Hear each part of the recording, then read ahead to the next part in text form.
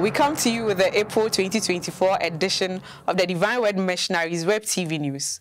You are welcome. I am Eunice Sabina Dola.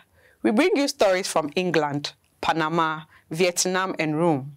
In this edition, we also bring to you the interview with Fathers Eryk Koppa and Xavier about the upcoming General Chapter, and Brother Simonetti Douglas introduces us to the monthly Lectio Divina. Please stay with us.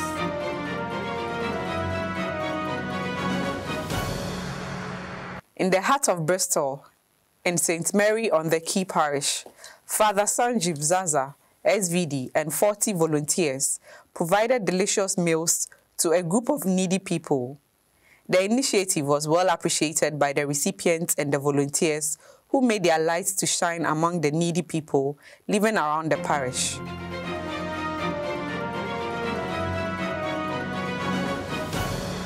In April, the meeting of the provincial and regional superiors of the SVD and the coordinators of the characteristic dimensions of the Panama zone was held in Panama. The meeting was an opportunity to evaluate the missionary activities in the zone and to discuss various issues and problems of common interest in the zone. Father Jose Antunes, Vice General, participated in the meeting.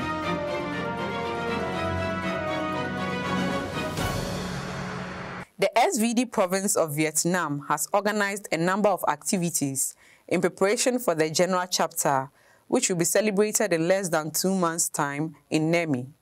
These activities include Lectio Divina, reflection on the General Chapter documents, days of prayer in the various communities of the province, and local and provincial chapters.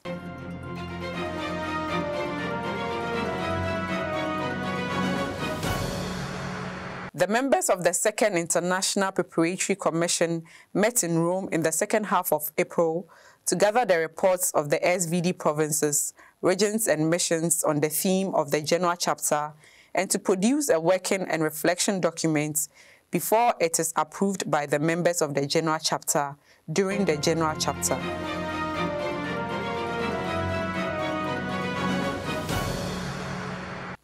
We continued a series of interviews on the General Chapter.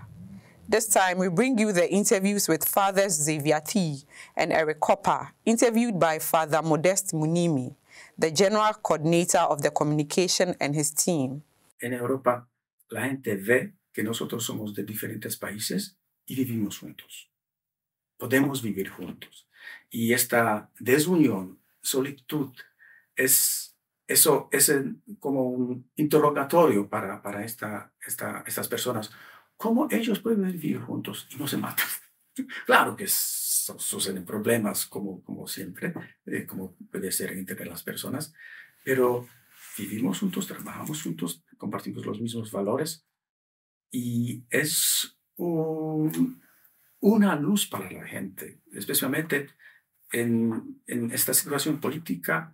Cuando se crea la división, cuando se divide las personas, cuando se usa el tema de los migrantes para espantar, para crear enemistad, y eso es una de las respuestas.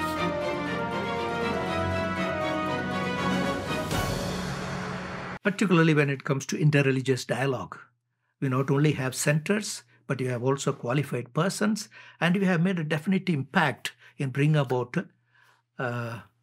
interreligious peace and reconciliation in times of conflict, be it in India or Indonesia.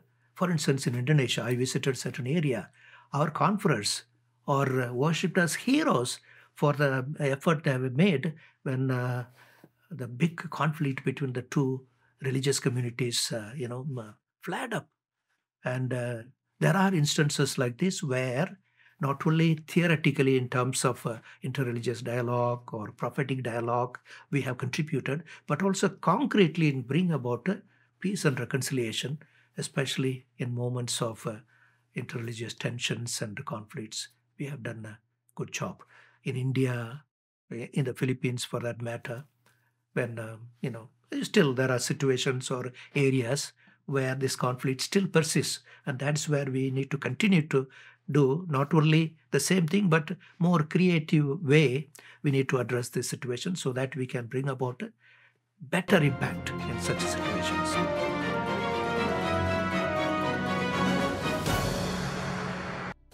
We now invite you to pray with us for the 19th General Chapter of the SVD and afterward to follow the Lectio Divina proposed by Brother Simonetti Douglas. No paraíso perdido do mundo e dos corações, a luz do Verbo divino, trazendo sentido às nações, a voz do além nos chamando pra colaborar na missão de construir desde agora o reino da libertação.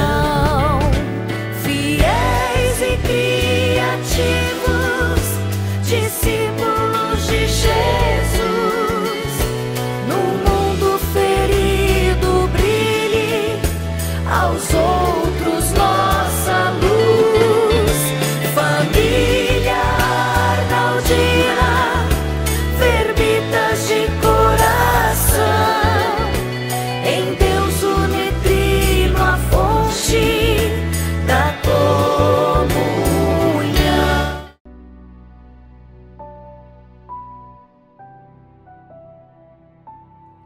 We thank you, O Triune God. You give light, you are light, you inspire light. We contemplate with our founder, Saint Arnold Janssen. How merciful is God's love that has opened the light of my eyes, and now I should enlighten others as well. Illumine us to recognize the wounds that need healing. Inspire us to be faithful in our vocation and creative disciples in our mission.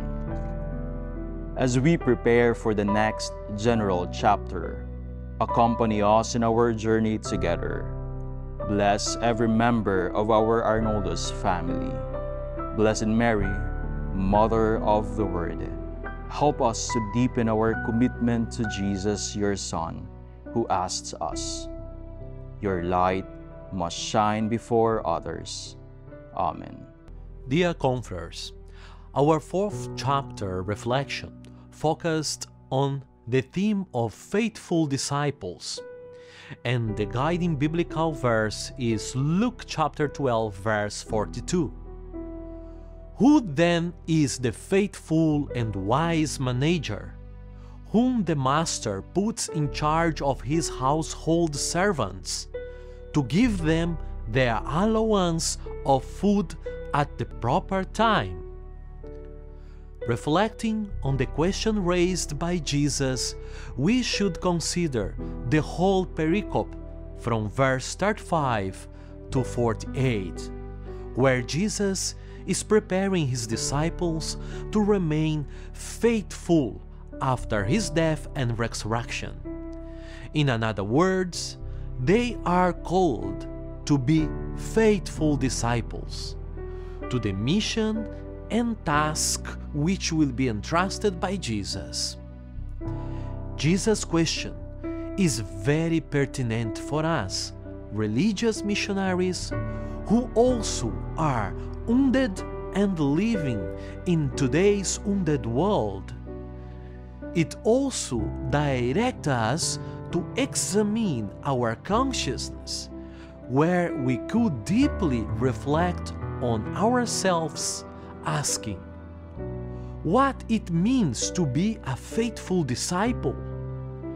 Am I wise and faithful follower in managing and administrating the mission and tasks entrusted to me? The shadows and the woundedness of ourselves can mislead us to unfaithfulness.